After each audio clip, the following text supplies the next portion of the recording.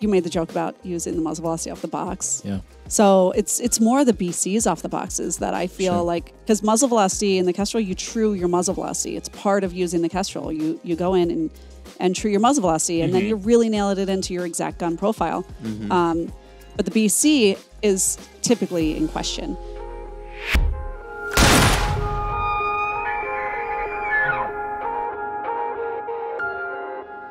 All right, what's up, everybody? Vortex Nation. We are here in the podcast studio. I don't know when the last time was that we were in here, but anyway, Mark to my left as usual. We got Reuben across the table and also Katie Godfrey, right? Yeah. From Kestrel. And so this is a cool visit that we have from Katie, and actually also the crew from Applied Ballistics is here too, so we're going to be chatting with them at some point. Stay tuned for some of these episodes. But right now, Katie being here, we wanted to chat a little bit about your guys' awesome devices and technology, huge aids to shooters, especially, we're going to say, I think it's fitting long-range shooters, which we know many of our listeners out there, based on, when we see all the downloads and all that stuff coming in, a lot of people super interested in the long-range shooting stuff. And as we've talked about in some of our previous podcasts, I don't think it can be talked about enough is how much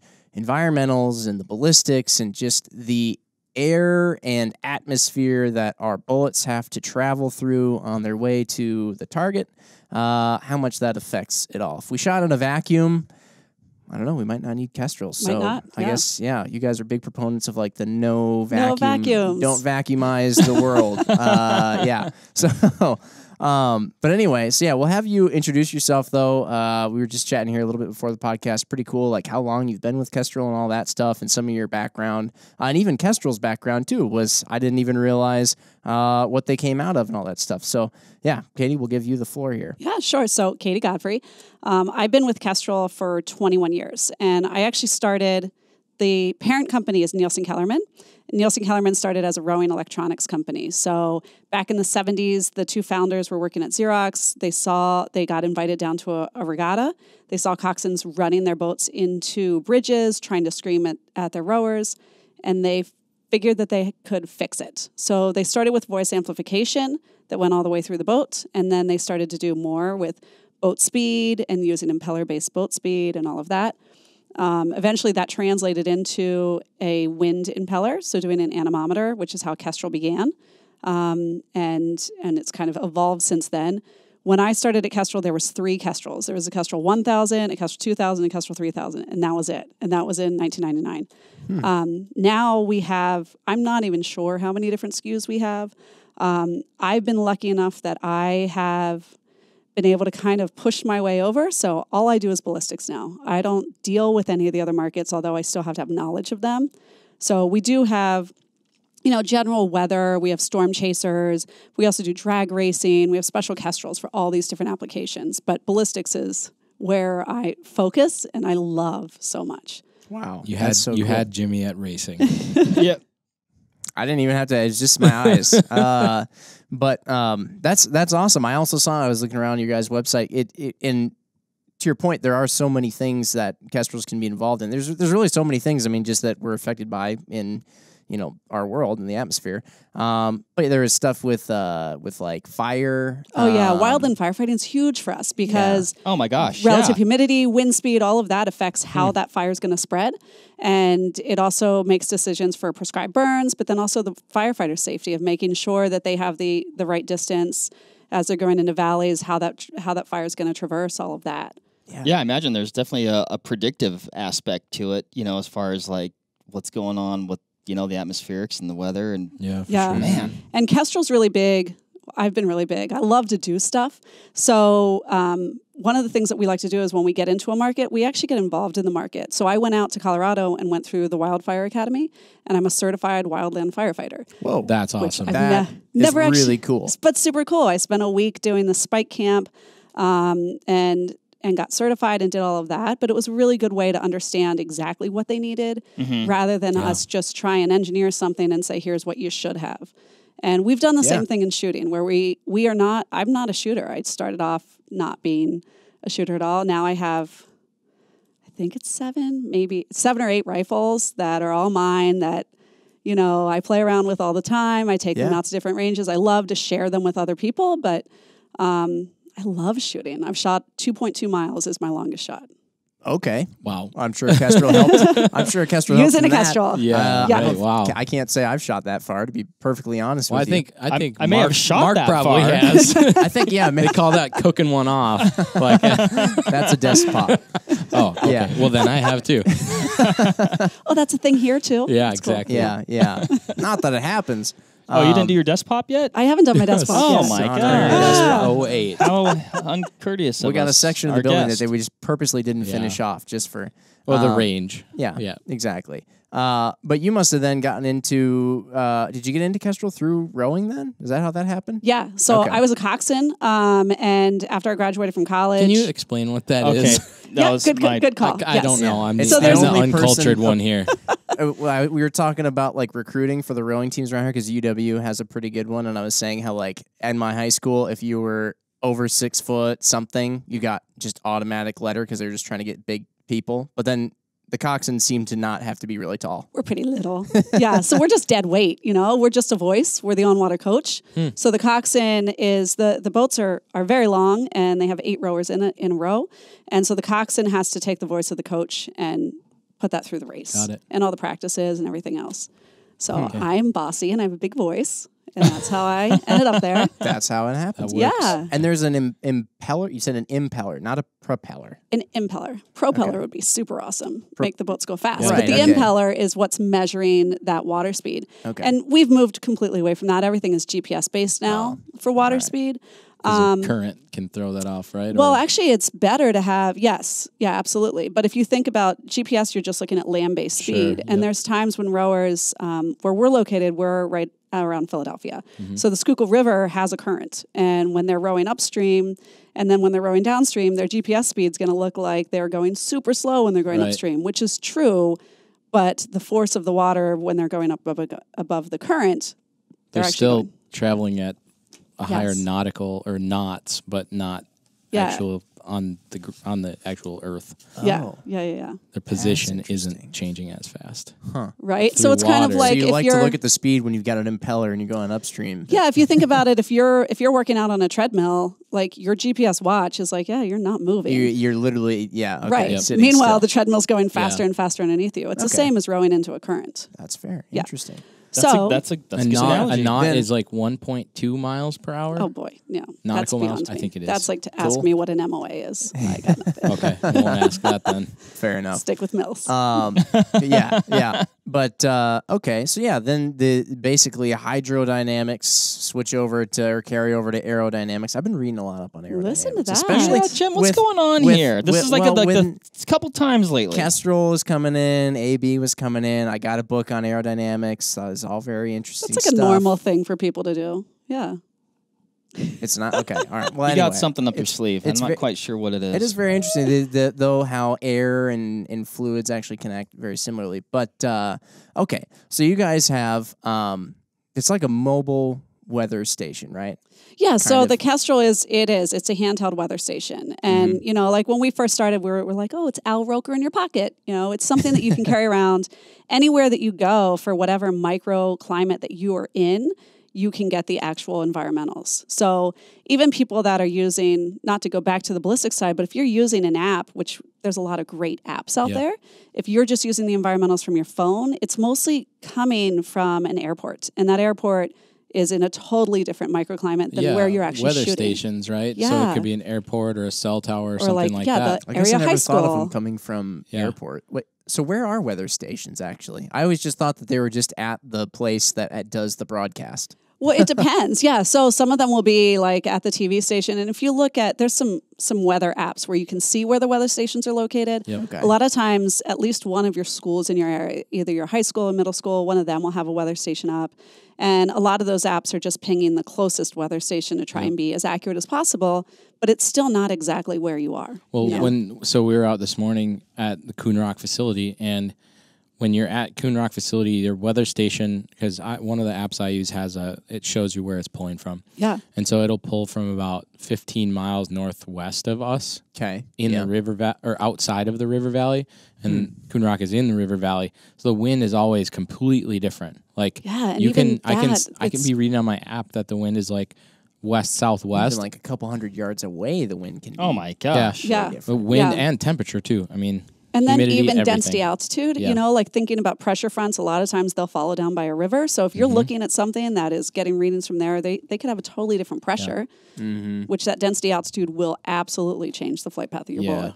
Yeah. DA is pretty crazy because that takes into account you have on the Earth a physical elevation that you are at in relativity to sea level, but what the not like theoretical or whatever, but what the actual feeling of elevation might be, I don't know if that's the word either, can be different from what your physical elevation might be just because of this thing called DA. Yes, right? yeah. So density, people have confusions over barometric pressure, station pressure, all these different terms and what they actually need in shooting.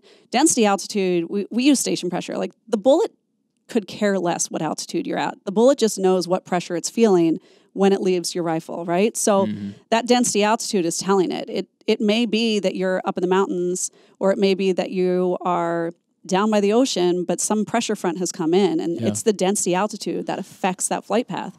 It's a relative altitude, basically. I explain it kind of like the people that when you tell them, like, you're from Wisconsin, and they're like, oh, wow, it's only 70 degrees up there. Well, it's 95% humidity, so it's like the real feel temperature. Sure. It's like, it might only be 70, but it feels like it's 95. Yeah. Or the people from the South that always say, but it's a dry heat. Oh, boy. It's not. Or the Midwesterners that I've say, been down south. It's It's heat, a but wet, it's doggone muggy humidity. But yeah, we get that for sure up here. No matter what, the important thing is we complain about the weather. Absolutely. Yeah. And I think It's we're all freezing united cold in here. that front. Yeah, everybody in the country can be united in that. Yeah. Unless you're from Texas, then it's worse than everywhere else, no matter what it actually is. It's the biggest worst. The biggest worst. No, everything is bigger. Okay, so your guys' Kestrels will be able to sense, I guess, DA, right? Or they can tell you what DA is, right? All the sensors are on board on the Kestrel. They can sense all kinds of things. Yeah, so we have four main sensors, right? The barometric pressure, a barometer, so doing barometric pressure. We have the thermistor doing temperature. We have a hygrometer, which is how you measure relative humidity. And then the impeller is measuring the wind speed. Okay. So when you put those combinations together, you also get other derivatives like dew point, What's the density difference altitude. between an anemometer and an impeller? An anemometer There is... you go. It is. And It was, an anemone. See an anemone? well, the impeller is the actual thing. Okay. And see, you just got me. Anemometer would be the device. Okay. So an anemometer is any kind of wind measuring device. Got it. All right. But Okay. the impeller does the work. But the impeller does the work. Yeah, and ours is unique because it's replaceable. I know. That blew my mind the first time that happened. I thought Right. it just broke. So the Kestrels are not an inexpensive thing. Sure. This is a moving part. The impeller's in a moving part. So it's a $19 replacement part. We had people, before we got into shooting, because the shooters like to do a whole other round of things to destroy their Kestrels, but they would drive along in the highway and hold their Kestrel out to see how fast their car was going, stuff like that. We also, hand dryers, if you put your Kestrel under hand dryer, you can see how much force is coming out of that. So, I mean, that's just good I feel like if information I to got know. I feel like I if I know- got a I know Kestrel, what I'm doing gonna have tonight. way too many so fun things to yes, try and do. and our hand dryer, so it maxes out, specs out at 89 miles per hour, and our hand dryer goes beyond that. At about 115 miles per hour, the impeller will actually explode. It pulls apart, which has happened in our hand dryers at work. So we all know that they're Hand dryers do over. you guys have? They're super They got fast. Dysons. They're not Crazy. that. They're something like that. Yeah. That's interesting. I thought we were anti-vacuum. Yeah. All right. Yeah, that's right. Well, it's Not- not a vacuum. the It's opposite of a blowing. vacuum. Yeah. Just But- wait until Dyson Well, we got, sets up a shooting Dyson facility. guy over here. You see, what we've done is we've taken the shooting facility. We've made it so much better. Lighter, faster. Wow, where were we? So you guys have all these sensors essentially in this thing. So everything's on board, yeah. But we still weren't in the ballistics market. We were going to SHOT Show just because we're like, oh yeah, this is another outdoor show. This weird little niche market seems to be paying a lot of attention to the weather. And yeah, so I think I started in '99. Our first SHOT Show I signed us up for was 2001. So that's when we started going to SHOT. And one of those years, we were sitting across the booth from a guy that had a ballistics calculator. And we would watch people talk to him, and then he's like, well, you need weather. And we're like, hey, we're right here. So we ended up pairing up. The first ballistics calculator was in a PDA, and then the Kestrel would talk. The guys would actually read their Kestrel and input the information. Then we got it to Bluetooth into the PDA, and then we took all that PDA information and put it into the Kestrel, which was the first big move. And that was... Oh, yeah, that's the ultimate. It sounds like a good time to explain maybe some of the different levels of what you make for shooters. Sure. So we now have a line of ballistics calculators. So they start with the Kestrel 2700. We have the 5700. We have the Elite, and then the 5700X. Those are all of them. In the 2700 line, it's AB Ultralight is powering it. So it's really made for beginner shooters. It's a single gun, single target. So you load and go. You play everything with the app, and then you just take your Kestrel and walk away. There's some limitations to it because it only talks to your phone. It won't talk to any other connected devices. Sure. And being AB Ultralight, it also limits to 800 meters. So we want to make sure that every bit of information we give you is accurate. So we cut it off there because beyond that, you need more information that you can't get in that 2700. Then we can move into the 5700. And the great thing about the 5700 with AB is that it is field upgradable to the Elite. So somebody that's looking to get into this product, the 5700 holds 3 gun profiles, single target, but at any point, they just go in and they ask for a firmware upgrade. We email it to them based on their serial number, and now they have an Elite. So it's a really great thing that you don't end up with this obsolete piece of kit that you're throwing at the bottom of your safe, you don't know what to do with, or you're trying to sell on eBay. You just upgrade, and the Kestrel kind of grows with you. Oh, that's cool. Yeah. What do you mean by single target?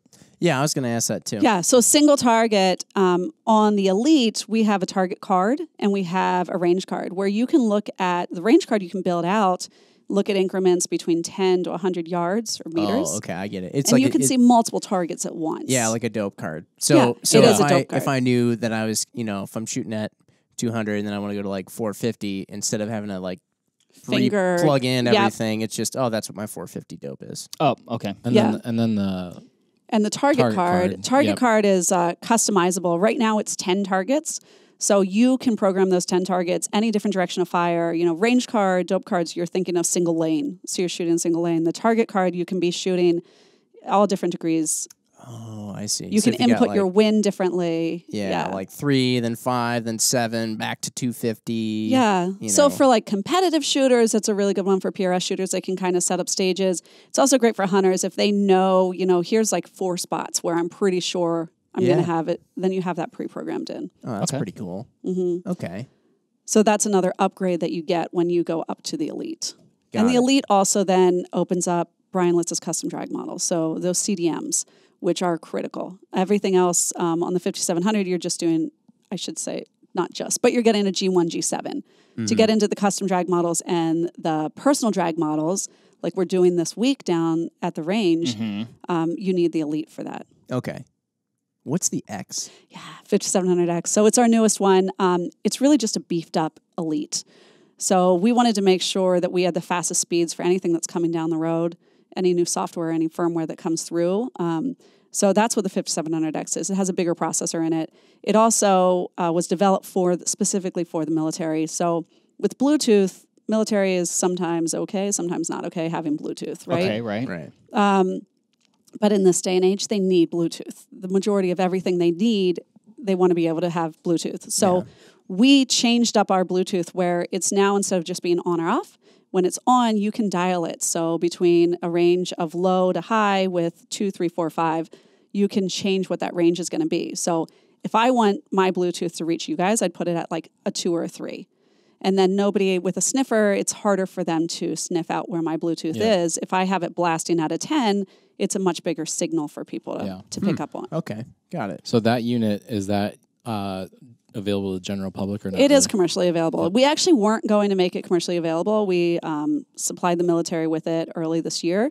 And a lot of those guys end up buying personal units. Yep. And so once we had enough demand, They want to use cool. what they used in the, for in their sure. server. Yeah. If you get issued something, you want to also be able to take it home. I mean, the Kestrel's a great learning tool. So being able to take it and actually use it to learn things is it's my favorite part of it. Yeah, that's a huge part of getting familiarized with them is just time, like figuring it out. Like you can do stuff wrong and it doesn't break it, which is a big part of like what I've learned over the last few years of using one is that like you have to just play with it a lot. I was kind of wondering if it's almost like when somebody gets, I think you can probably speak to this, and I would assume it's probably fairly similar. A lot of people will get a first focal plane rifle scope with a really technical reticle, and they say, like, gotta have it. Like, I can't not have it. And then they get it, and they just wind up dialing and shooting off the center reticle all the time. Yeah. And they're sort of, and you're like, hey, that's fine. It works that way, Yep. But did you really need it then? And they never really want to try venturing out and, well, I have the ability to hold over and do this or mill that, range that. Do you find that, there's just so many features on your more elite models that people don't tap into enough? 100%. Yeah, absolutely. We definitely have elite users that do the most basic, and they probably could have gotten away with just getting the 5700, but they wanted the best, right? Mm-hmm. And it's an intimidating thing. It's got all these buttons, like there's a lot to put in there. But as long as you play around with it, I started with COVID, lockdown. I wasn't getting out to the range as much. I wanted to still be able to reach out to shooters. So I do a Zoom class every 2 weeks. It's a live Zoom class. Anybody around the world can sign up for it, and they can just jump in, and it's live and interactive. So they're asking specific questions that are coming up to them. And it's been fantastic because we're finding some of the questions that we didn't really anticipate as being a common question, and we can answer them in a group setting, and then we send it out to everybody, and it helps. What do you find are some of the things that people get most kind of nervous about and don't use? Is it some of, like, are there some of the atmospherics or whatever that they just let it do the default thing? They're like, I don't really want to mess around with checking that or changing that, or it's a little bit more like we always say garbage in is garbage out. Of course, you have to figure out, but figuring out what matters is the really hard thing for people to grasp. And people come in with preconceived notions where they're like, well, this is the most important thing.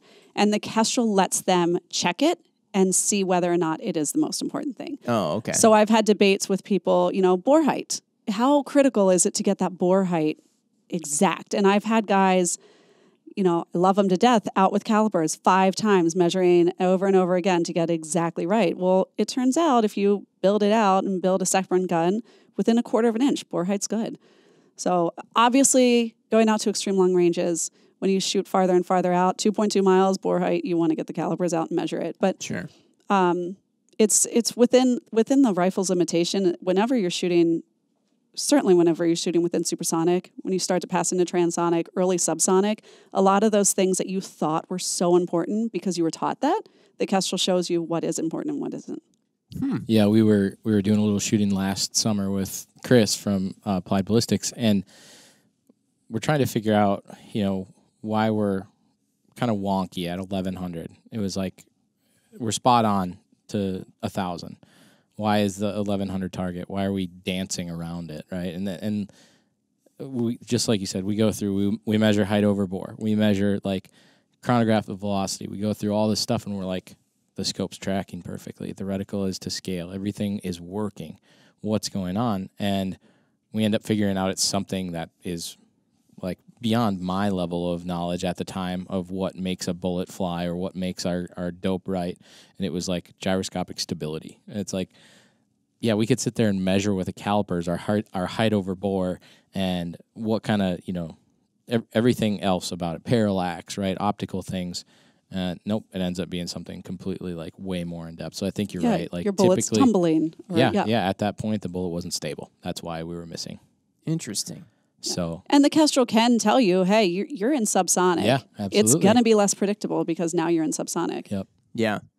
Talk about it. So that is, you're talking about, like, when you say subsonic and supersonic, we're talking about the speed of sound. Right, You know, so we have either going intimidating faster things than- there too. Yeah. faster than or slower than the speed Yep. of sound. And then there's this transonic region, which is It's right in between. And so, first off, speed of sound is, Mach 1. I don't recall actually what the miles per hour is. It's a Mach 1. Mach So 1. when we say Mach you're 1. going into subsonic, it's when you hit 0.9 Mach.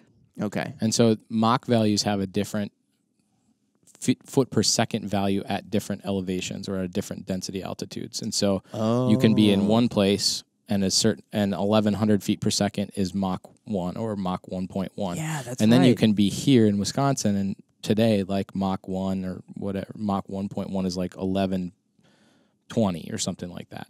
Yeah, it's the same Or thing we were just saying. 0.9, It's the bullet doesn't care where you are, but it's that pressure that's going on the bullet, and that's what's Yep. going to affect it, slow it down, speed it up. Temperature, pressure, that stuff changes your Mach value. But if we were talking about very like where we are in Wisconsin, we're at like 750 feet elevation at the range that we were shooting at.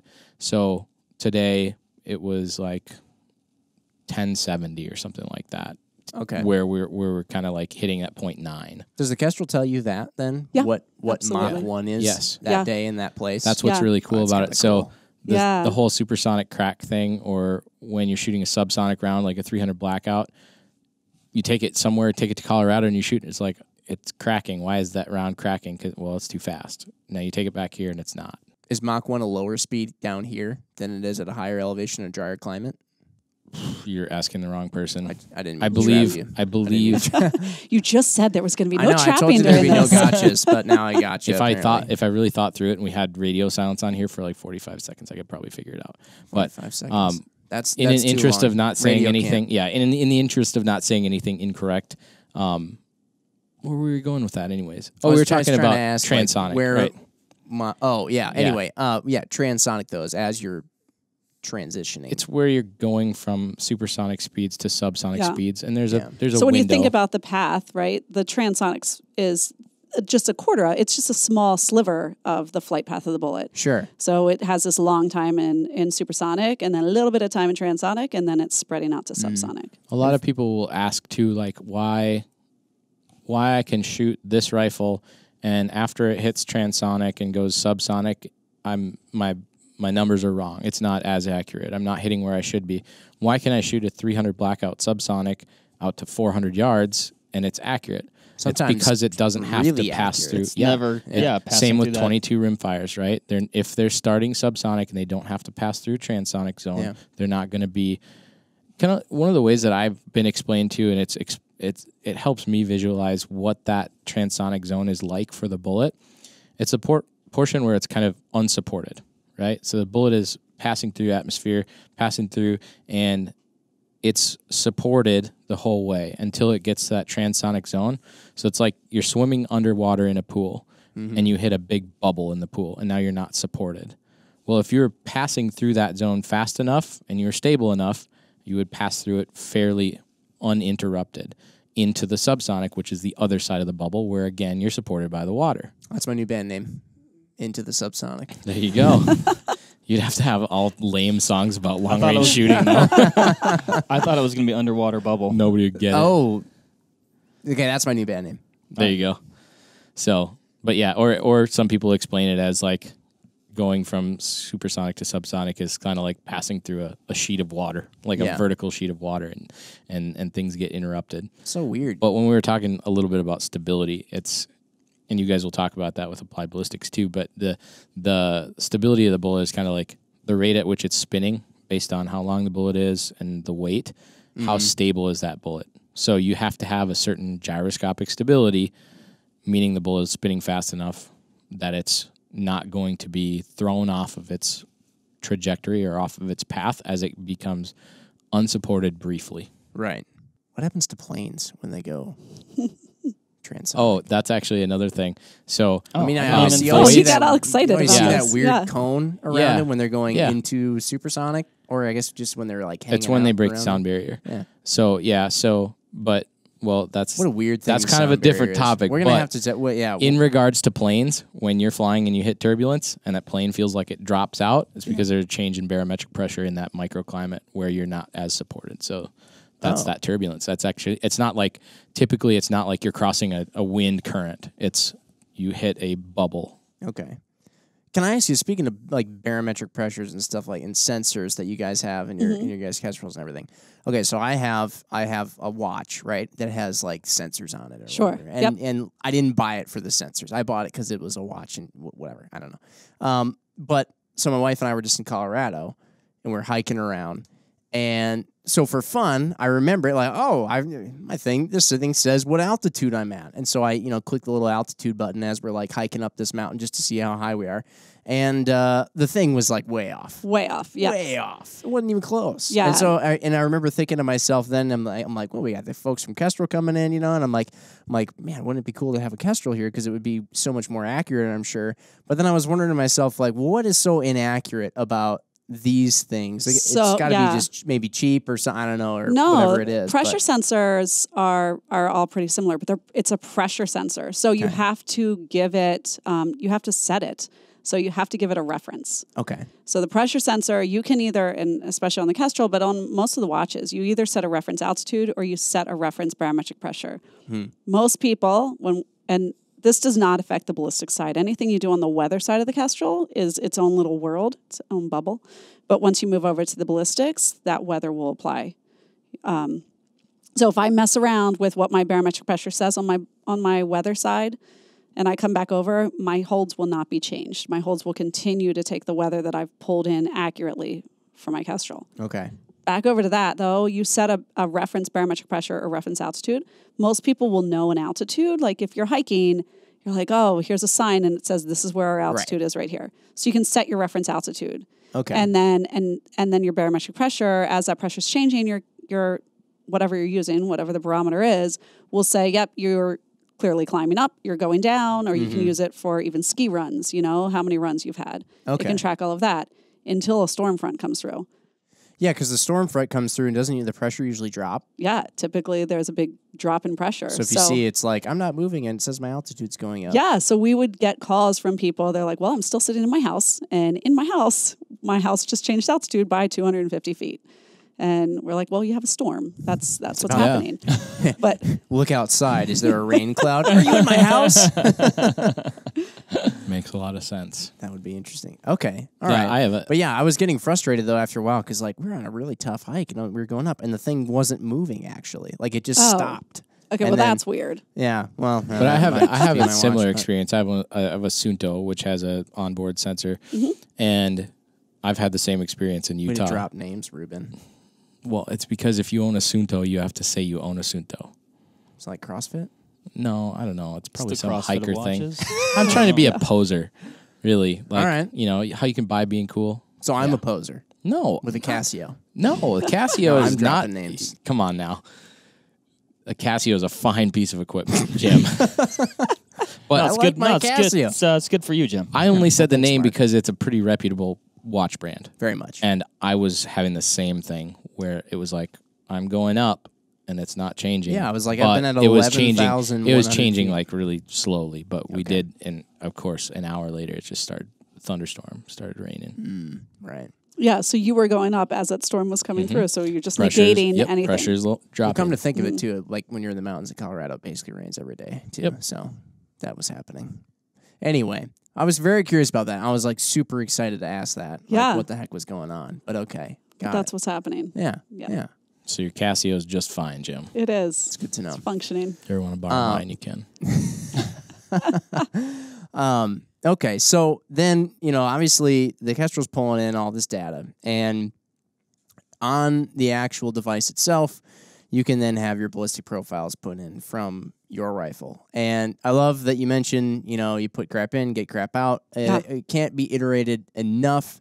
There's so many times I'm sure you guys have seen it. I'm sure everybody in this industry has seen it who has anything remotely related to shooting at long distance. Everybody likes to just assume everything is perfect. It's easy to use, but in reality, we live in a complicated world. Take the And velocity off the box, right? Yeah, yeah. And especially when you're trying to shoot a little rock, that big at a target, that's not much bigger, really far away. I mean, it's to think that anyone would think that's just like a super simple thing is, I guess I can't blame them, but Right. Well, I think, my opinion is that 6.5 Creedmoor, that round has completely changed the mindset of a lot of shooters. And it's brought a lot of people into long range shooting that never had that capability before. Yes. There's affordable rifle and there's affordable, repeatable ammo available for that.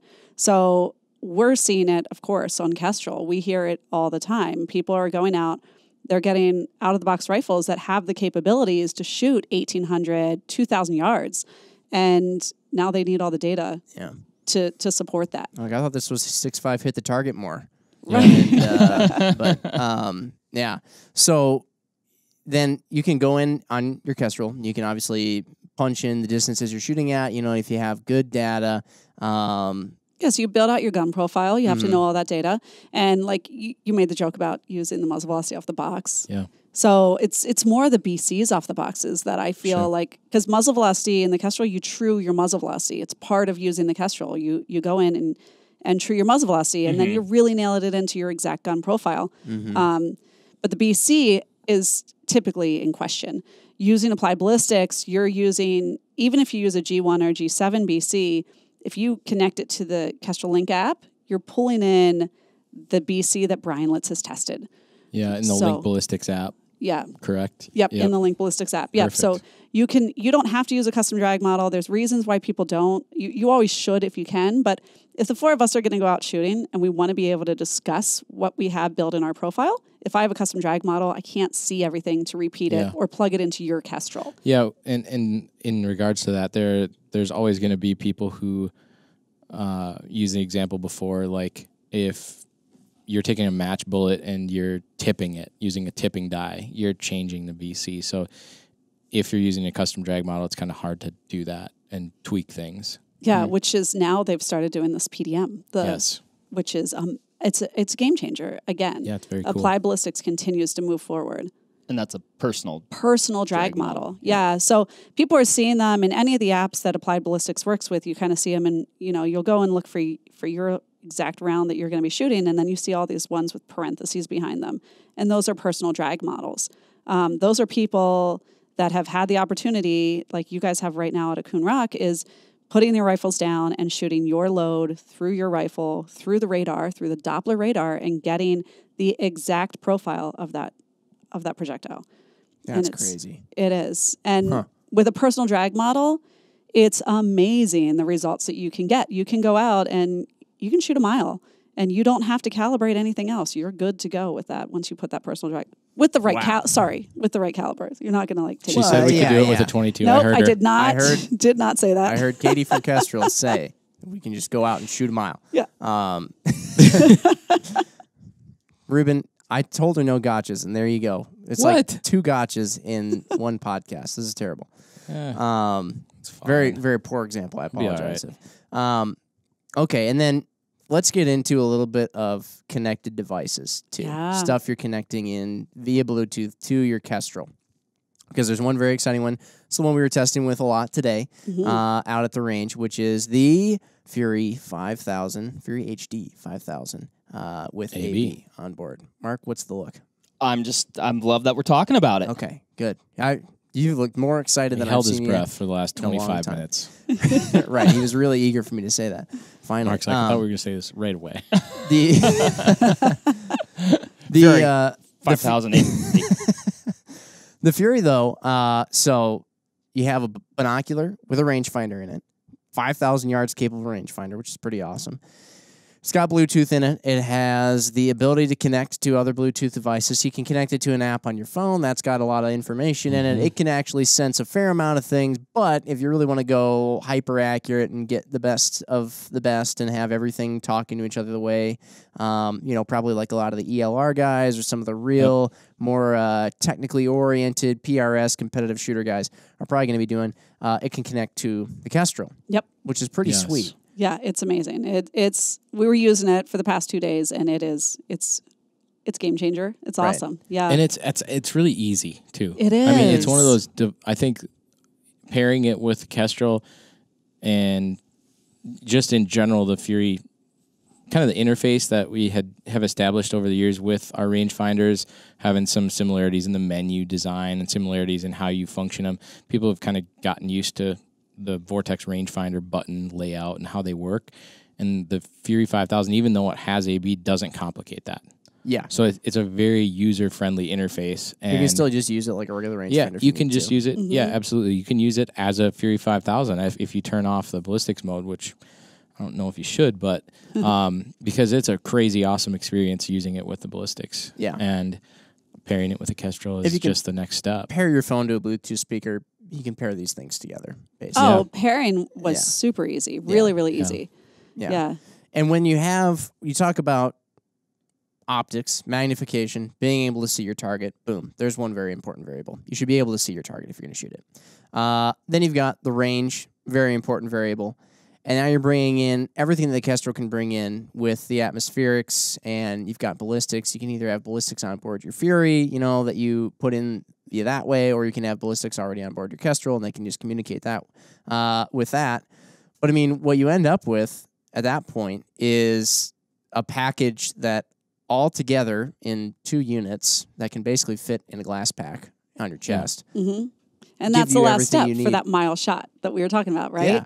Because you have to see the target. You have to range the target accurately. You have to make sure that you're not hitting the dirt behind it or the dirt in front of it. And, I mean, it was easy, even freestanding without any support, it was easy to hit targets with the Fury. It's fun being able to, like, once there's work that goes into, and again, put crap in, get crap out. There's work that goes into getting everything set up properly, right? So that you have all the proper data in your Kestrel or in your binocular, all that stuff. But once they're working, though, I mean, it couldn't be easier. We were literally out there and point, shoot the rangefinder, boom, it pops up what you need to dial that in, take a shot, and... Or hold over. Yeah. That's right. What I was really happy, pleasantly surprised with was how, we started using in the training program here. We kind of started using Kestrel 5700 Elites about 3 years ago, I think, about 2.5, 3 years ago. Before that, we were using apps that we were simply taking data, chronograph data, bullet data, all that, running it through an app. Sometimes that was A/B supported, sometimes it wasn't, but getting good results. But as soon as we started utilizing up to the minute atmospherics and having a better understanding of wind, our hit probability on targets skyrocketed. And if you've gotten behind and used a Kestrel, at first it can be a little scary. There's definitely a learning curve with that, but we didn't have nearly any of that learning curve with the Furies.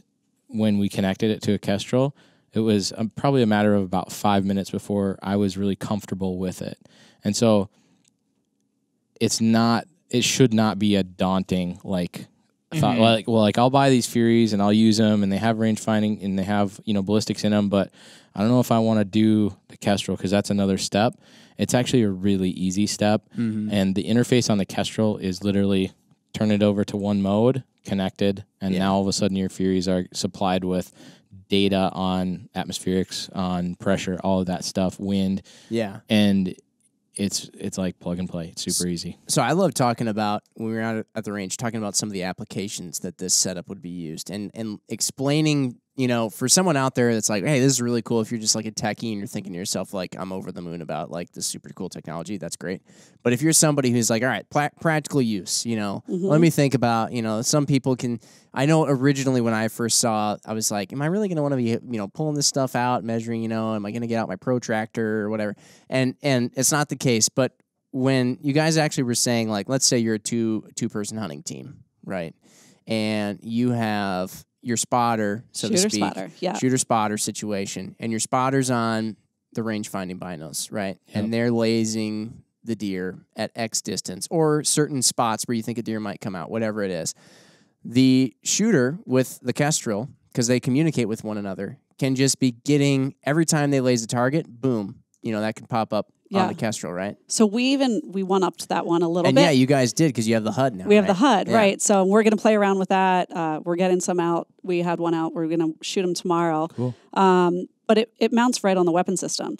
So that shooter never leaves the glass. They are constantly following whatever they're going after. They don't have to come out of the glass, which is critical. You don't want to lose sight. And then the spotter is just holding the Fury and just sending updated holds. The Kestrel instantly puts them up on that heads-up display, and the shooter right out of their non-dominant eye can see it. It's Bluetooth connecting to both devices then. Yeah, Two so devices at it's the once. Kestrel. The Kestrel is taking input in from both and sending information to both.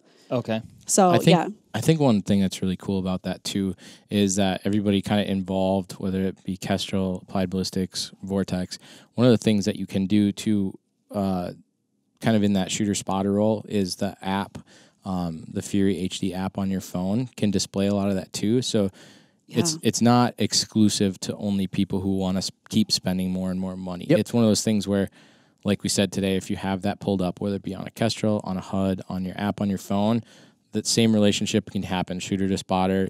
You know, you don't have to have loud communication between the two. It's like, okay, I'm ranging the target. Nonverbal. Literally silent, you know. Ranging the target. Okay, now the shooter has their phone displayed. They can see their dope. They can see velocity and energy too, which is cool. Well, I was thinking even that's a pretty amazing thing that we'll have to get into. Even just confirming, right? You might be in a hunting scenario where, you know, Reuben, you might, whatever, I'm making up numbers, but you're like dial 5.5. There you go, using the hunting analogy again, Mike. Well, it's the only one I truly care about, Jim. That's not true, actually. That's not true. I lied. Everybody, I lied. But just even confirming, like, did he say 5.5 or did he say, because like you're probably whispering, right? And there's a ton going through your head, right? And I can just, you know, quick reference, you know, what I have going on by me, whether it's the Kestrel, the HUD, my phone, like, I mean, all these things. It's amazing how they talk to one another, and you just have some redundancies built in there even. Can you imagine how when you're awesome? But when you're taking that shot, you don't want to second guess anything. You want to make sure, like, this is 100%. I feel good about this. I still recall a time, like, when we were in Nebraska, we were up on a hill. Ryan Muckenhern was trying to make a shot on a deer, like 400 yards away. Oh, Remember that?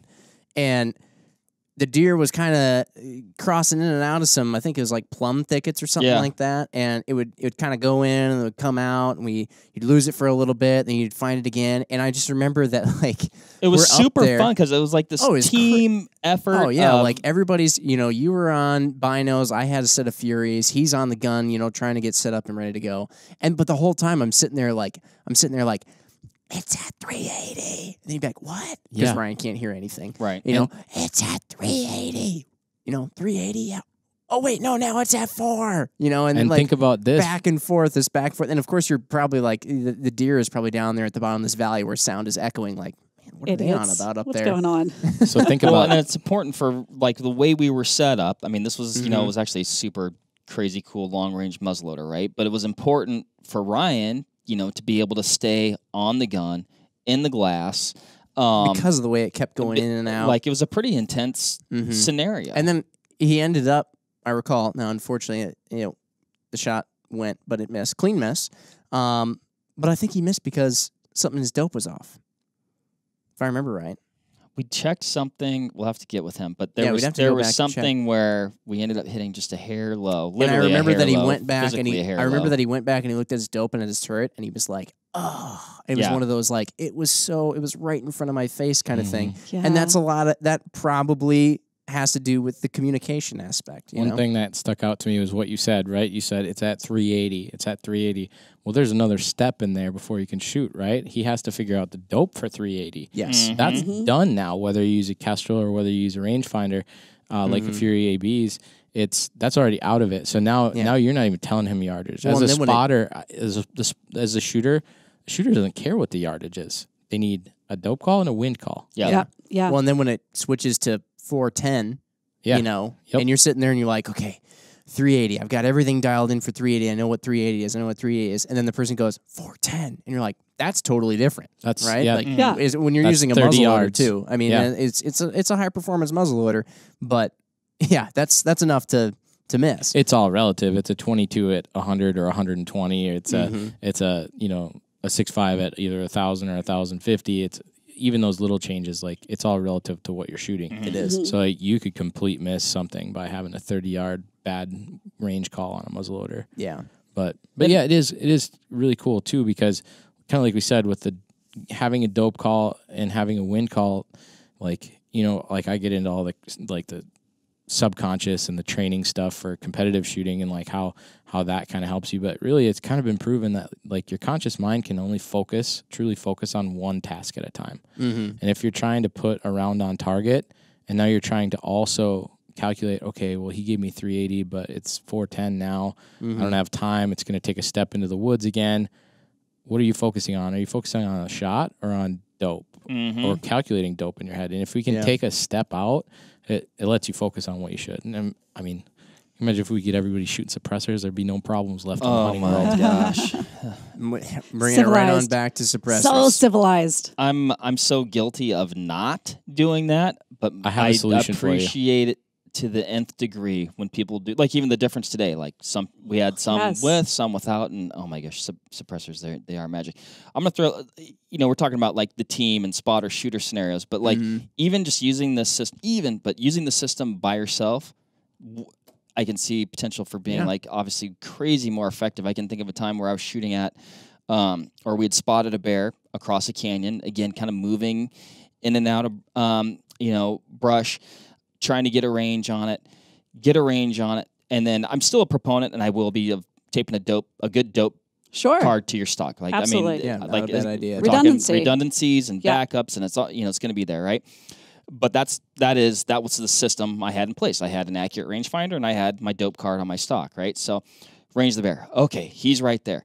And now I'm actually having to come off. Now I'm not even looking at the bear anymore, trying to get my peek over at that dope card. To peek over at the dope card.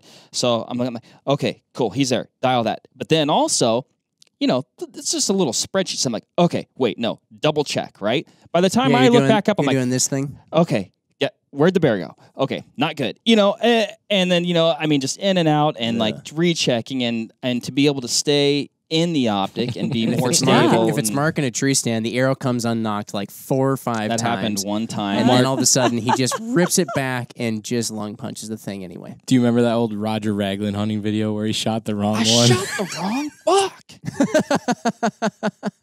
He like looks and fumbles with his rifle and it falls over and he picks it up and he comes back up, shoots a deer and it's a little... It's like classic if you kind of like that's a classic. Grew up with VHS hunting tapes. Let's check that out. But to brag a little bit on just the Fury here as well. So let's say you don't have the Kestrel, you should get one. But if you don't have the Kestrel, then the whole thing though, you can plug it all in. It's in the app. Your phone connects to the Fury, and the Fury also. And this is where I'm getting into whether or not you have the Kestrel or you're just using the phone app where you're plugging everything in that you've gotten from a ballistics calculator and all that stuff. The Fury is holding a lot of that information on board too. So again, if you're the single man team, then when you hit that measure button on your target or on your quarry or whatever you're after, it's going to give you a yardage, and it will then also in that display give you the dope as fed to it by your phone app or as fed to it by the Kestrel with the information in the Kestrel. And so that's where you don't have to have a third hand that's like one on the rifle, one on the binocular, one on the, It's like, okay, the Kestrel has the brain, or the phone has the brain, whatever it is. It's talked to the rangefinder, the binocular, the Fury in this case. That the Fury has all that stored into it as well, or they're talking. So boom, when I range it, it'll pop up as well. Yeah. So then you don't have to go be checking something else like, okay, I ranged that. Now let me go check what the dope is, which is pretty sweet. It is. And it's great that it gives you both the range and your hold. Yeah. Because again, that redundancy of making sure, like, is this checking out? Like, is that, it just told me it's at 600 yards. Is that for real? And you can kind of, figure out like, oh, you know what? I got excited and I didn't actually range the target properly.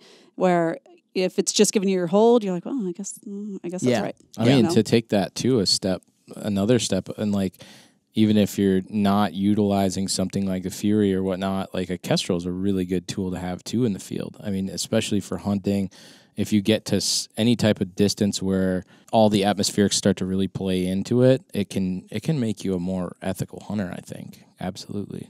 Oh, for sure. Now, Reuben, or go ahead, Katie. No, what that is, the ethical hunting is one of the things that we really, the Kestrel has the capability to go very, very far.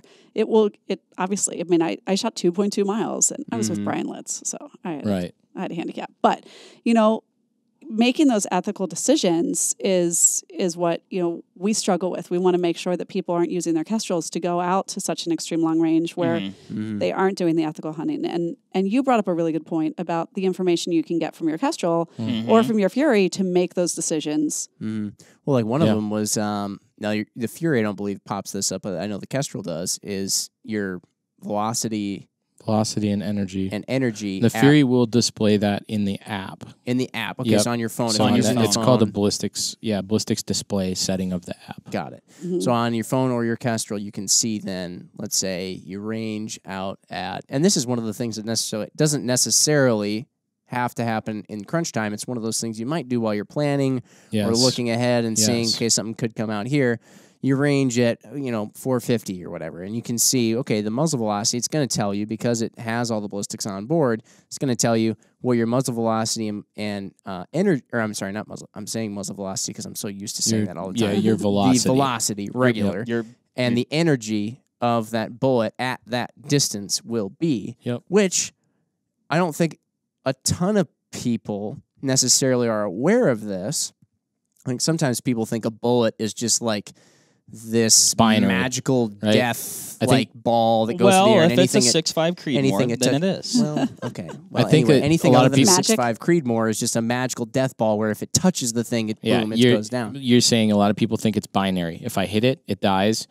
Or if I hit it in the right place, it dies. If I don't, it doesn't. Yeah. It's the very much expansion and how the bullet actually, there's a lot that still has to happen once the tip actually meets the hide of the animal, the tip of your bullet, that is. A lot has to happen. It's got to expand. It has to go through the cavity. It has to do the necessary damage. The right stuff. So there's some hunting resources out there that will kind of tell you, whether it be your local state's DNR or whether it be an organization that focuses on hunter education, stuff like that. They'll kind of tell you, like, with this size game, you should be looking to have this much energy on impact. With this size game, like it can change from a deer to an elk to a bear to a moose, all these different things, right? The amount of energy required to deliver shock and shut down vital organs. So there's that. And then there's also the bullet expansion, right? So like most, I would say this, a high percentage of bullet manufacturers will publish the feet per second that the bullet will start to expand and do what it should do. And they give you kind of a minimum velocity and a maximum velocity. Talking to one of my buddies from Utah last year, they were actually stalking up this hill and got to the top, and there's a bull elk at like 90 yards. And it didn't see them. They were hid behind some trees. And so he pulled up his Kestrel and looked at it, and like his velocity was going to be 3,100 feet per second. And cooking at that rate, the bullet they were shooting will not expand. It will pencil right. It pencils right through. Oh, so is it like a monolithic then? Yes, or yes. Okay. So they're shooting a monolithic bullet, and so like there's this kind of this window at which you want to be below 1,000 for this bullet in particular that he was shooting. He needed to be below 3,000 feet per second and above 1,400 feet per second for that bullet to properly expand upon impact of bone, hide, flesh, all that stuff. And so I think from a hunter's standpoint, you can look at that and kind of, you can just kind of figure out ahead of time what velocity you want to be at. I have taped to the stock of the majority of my hunting rifles, kind of like the ideal velocity foot per second. But that can also change depending on where you are. So your yardage, right, can change. So it's important, I think, to have something that will tell you at what DA you're at or at what elevation in the atmospherics you're in, how does that bullet fly? So hunting here in Wisconsin last year, I'm like, okay, for this gun, that was like, I want to say it was like 512 yards with the specific bullet I was shooting was kind of like the max I wanted to go on an elk. And came up, range an elk at like 650. And I'm like, okay, it's kind of a little bit past where I want to shoot this rifle. Didn't take the shot out of, trying to make sure we were doing everything correctly, being responsible. Get back, pull up the Kestrel. I'm like, oh, in Colorado, I get an extra 80 yards or extra 100 yards because it's higher altitude, higher elevation. So having that with you while you're hunting is really critical, I think, especially if you're one of those people who travels a lot and goes different places hunting. Yeah. Man, there's so much information we have at our fingertips now. Yeah, it is awesome, for sure. That is cool. So. I mean, it's wild to think about, even just talking about that, that evolution of, you know, when I thought entering some data points into a ballistic calculator, I'm like, we've arrived. Yeah. You know, we did it, everybody. And then now it's just like boom, boom, boom, boom. And it doesn't mean that I'm necessarily taking a longer shot, like in a hunting scenario, but I might be taking a better shot. You're improving your capabilities, right? So that if you, and especially if you're training at those longer shots, then that easier shot, that shorter shot, that is the shot that you should take. You get comfortable at 800, 400 feels like nothing. Easy day. You know, and even going back to what we were doing this morning and talking about, you know, that microclimate stuff or things that are happening, you know, at your location. It's amazing. You know, we always talk about the dreaded wind, right, when it comes to long range stuff. And this is an exceptionally long shot, but I think it was like 500 yards, right? And we had a left to right wind, and I literally dialed the shot and then got in the scope. I wasn't looking at the flag, and Nick was like, no, actually, same wind switched opposite direction. I mean, this is in a matter of seconds, right? Yeah. Wind switched Coon opposite Rock direction. is weird too. And it was, I guess it was an equivalent hold going the exact opposite way. And this is a 6.5 Creedmoor, and you're not supposed to have the hold wind with that. Seriously. Exactly. 6.5 laser.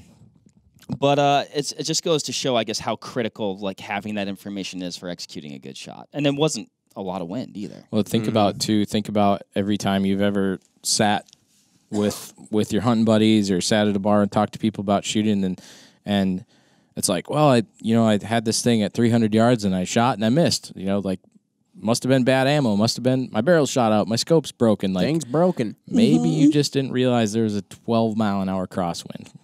Yeah. You know? Yeah, and because that's a lot of possible. times we are sheltered wherever we're shooting from. Yeah. It's a sheltered place, whether you're just target shooting or you're out hunting. And where that bullet's going to fly, it doesn't have that shelter. So applying the wind, it's always the debate. Anytime you talk about a Kestrel, because we measure wind, but we measure wind at the muzzle. We know, right there. But it's also the only known that you have. So you have to be able to then apply that throughout the entire flight path and decide where the most important wind is. If it's gusting up more, you know, we've all shot in winds where it's a left to right, and then down by the target, it switches to right to left, and that right to left is stronger. So you're actually holding in that direction rather than what your body, like what that wind hitting your face feels like you should be doing. Yeah.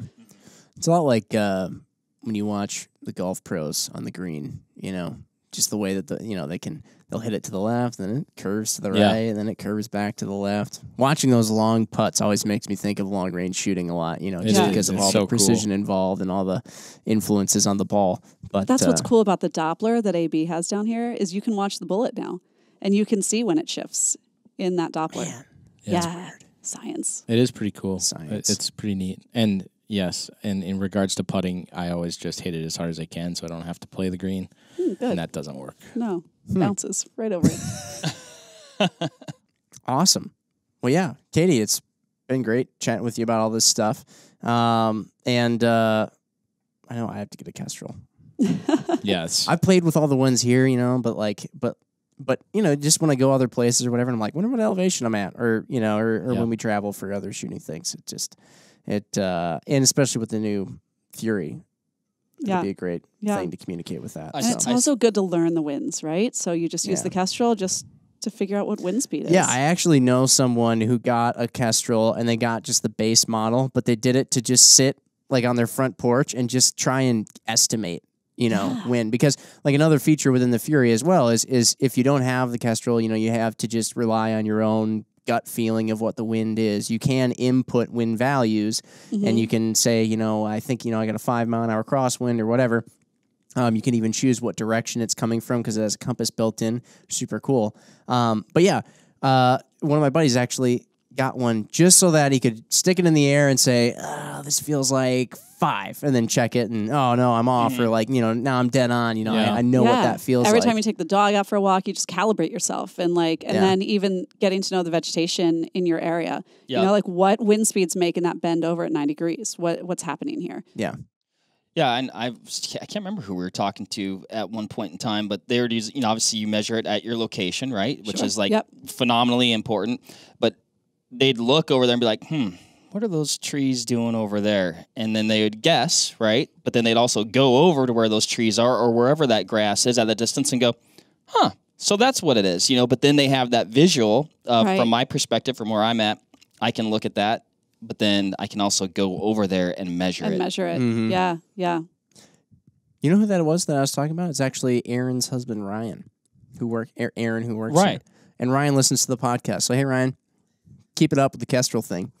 So, anyway, but yeah, it's been great chatting with you, and thanks for all your help too at the range. That's been sweet. Yeah, I'm so excited to be able to come out here and visit you guys and see this amazing facility. It's been a treat. Cool. No, thank you. Super informative from my end. And I left today. Actually, I pulled Reuben aside. I said, God damn, I think I need a Kestrel. I agree. Well, it sounds like you've got your Zoom things that you're doing too now as well for people. So I'm thinking like anybody out there who's got questions around the Kestrel and stuff like that, where's the best place for them to go? So actually our YouTube channel probably has, because we'll even post some of the classes on there, but following us on social media is Kestrel Ballistics is the easiest way. We post all of our classes up on there. You can follow us there and then sign up for classes. All right. Good deal. It's well worth it. That's where you got to go. Okay. Well, thanks everybody for listening as usual, and we'll catch you next time. Again, stay tuned. Some of these little bonus episodes from this collab visit thing going on with the new Fury. We will have AB on next to talk about some other crazy stuff too that'll probably blow our minds. So, yeah. Bye, everybody. Bye. Bye. Thanks, guys. Sweet. It sounds so weird in there. Oh, and the headphones. Oh, yeah. It's nice, isn't it? It is. I'm glad you brought up Buttery tones. because I was like, we're looking at the flags, right? Which generally you'd use a Kestrel, but we were literally shooting from like inside a house. idea. Yeah. So I'm glad you kind of qualified that with like, yeah, sometimes you're shooting from a sheltered location where Sheltered wings. Yeah. I know that happened to me at one Or of you the have dirty air. Like if you're sitting on top of the berm, the wind may be coming straight up and like rising up through there, so it's gathering speed because it's building up. So it looks like it's a heavier wind speed, and it's not. Oh, dirty air. I love when people talk about dirty air. Not because it's like dirty talk, That's another, but there's another band name. dirty for it, air Jim. is a very interesting topic too. Yeah. Especially my brother and I have gotten into reading about like race car aerodynamics and like dirty air with all that and pressures and stuff. It's pretty wild. So our Kestrel, I think it's a 5200, but that has, it's all for engine tuning. So, like at different density altitudes, all of that, like it's the same kind of thought process of calibrating a bullet. It's the same as calibrating your engine. Okay, I need to get one now. That's like unquestionable. Well, now you need two. You need the drag racing one, and you also need the... Exactly. All right, 2. Add to cart.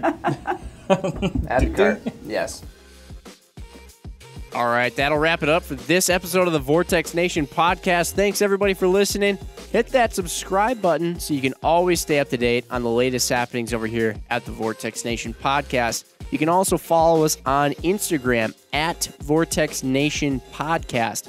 Again, everybody, thanks, and happy hunting and shooting. We appreciate it. Have a good one.